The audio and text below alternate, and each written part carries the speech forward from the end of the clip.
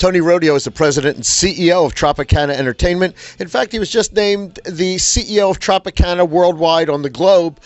As if that's not enough, now he's the morning man on ZXL. What's this all about? This is just a little bit of fun. I mean, these guys do a great job in the morning, and we had an opportunity to do a little radio promotion, and they had fun yesterday, and I'm going to have a little fun today. Actually, what happened was Joe and Scott, the legendary morning team here on ZXL, filled in for Tony. We're going to talk to them, and right now we're going to show you a little bit of Tony Rodio in action as the morning guy on ZXL playing rock and roll for Atlantic City.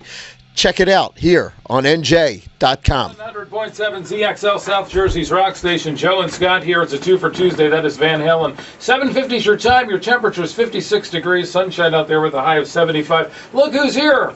Tony Rodio. Are you the president or CEO, or is it both, or what is it? I'm both, president and CEO. Of Tropicana Entertainment. That means all the properties that Tropicana has.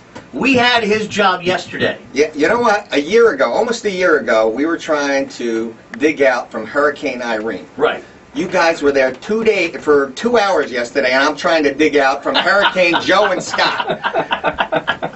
Year over year, I think I'll take Hurricane Irene any day.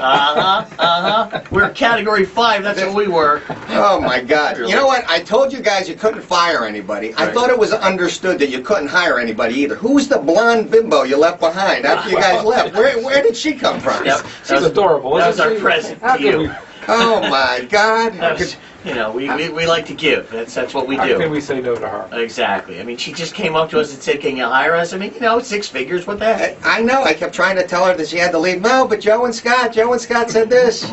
She had a very difficult interview process. Can't actually talk about it, but I didn't think that any two people could cause that much damage in just 2 hours. Well, we tried. Well, now I've got 1 hour, so I'm going to see if I could double the damage. Exactly. What does this button do? No. Joe and Scott. ZXL Mornings here in Atlantic City. It's a rock station. In fact, 3 doors down in the background right now. So Tony Rodio's over there doing your shift, and yesterday you ran the Tropicana. How'd it go? Well, Joe has long said that it's incredibly easy to be a casino executive. We knew that if we took over, that things would be better than they were. I mean, and how could you improve on the Tropicana? But we did. Mm-hmm.